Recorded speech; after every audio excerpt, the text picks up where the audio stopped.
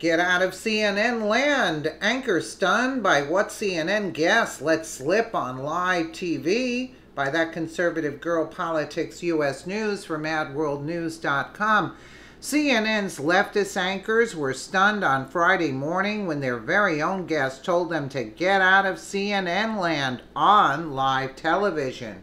You're gonna love this. On Friday morning, Ian Bremmer, a political scientist and president of the Eurasia Group, said it's been a good week for President Donald Trump and thus a good week for CNN to step outside its bubble. You really want the big picture? Bremmer asked on CNN's New Day Friday morning. This has been a good week for Trump. We get out of CNN land for just a second and 4% growth in the United States. The Europeans back down on trade. He now looks like a winner on that front. The North Koreans, more progress with remains coming back, Brenner or Bremmer said. The stuff about Michael Cohen, I mean, is he credible?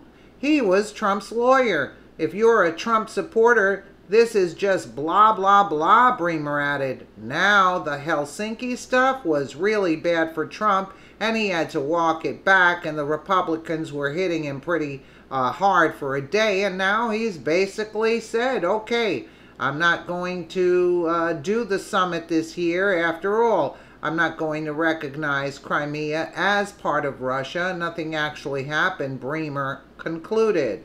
Let's take a quick listen. You asked me about the big picture. Yeah. So you really want the big picture? Yeah. This has been a good week for Trump. How? I mean, look, we get out of CNN land for just a second. Give it to us. And 4% growth in the United States. The Europeans back down on trade. He now looks like a winner on that front. The North Koreans, more progress with remains coming. And stuff about Michael Cohen. I mean, is he credible? He was Trump's lawyer. If you are a Trump supporter, this is just blah, blah, blah. Now, the Helsinki... Well, indeed, President Donald Trump has had a very good week, which has got to be downright infuriating for his opponents on the left, who began foaming at the mouth the second the news about the Cohen tapes broke. Naturally, these unhinged leftists hope the illegal and unethical tapes on Cohen's part, the recordings, would finally be Trump's undoing. But unfortunately for them, it turned out to be a giant nothing burger. The most interesting part was Trump asking someone to bring him a Coke.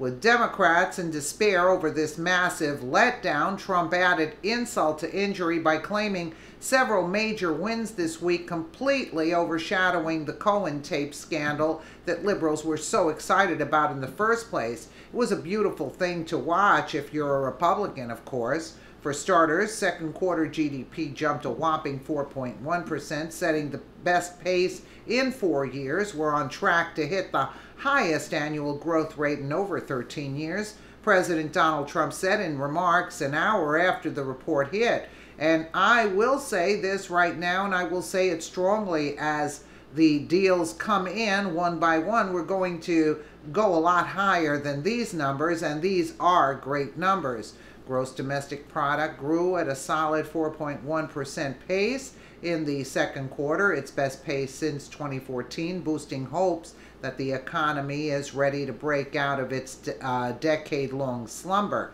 The number matched expectations from economists surveyed by Reuters and was boosted by a surge in consumer spending and business investment. Stock market futures edged lower on the news, while government bonds yields moved lower. That's the fastest rate of the growth since the 4.9% in the third quarter of the 2014 and the third best growth rate since the Great Recession. In addition to the strong second quarter, the Commerce Department revised its first quarter reading up from 2% to 2.2%, source CNBC. This wasn't the only major win Trump claimed this week, though. As promised, North Korea also handed over the remains of American soldiers who died in the Korean War.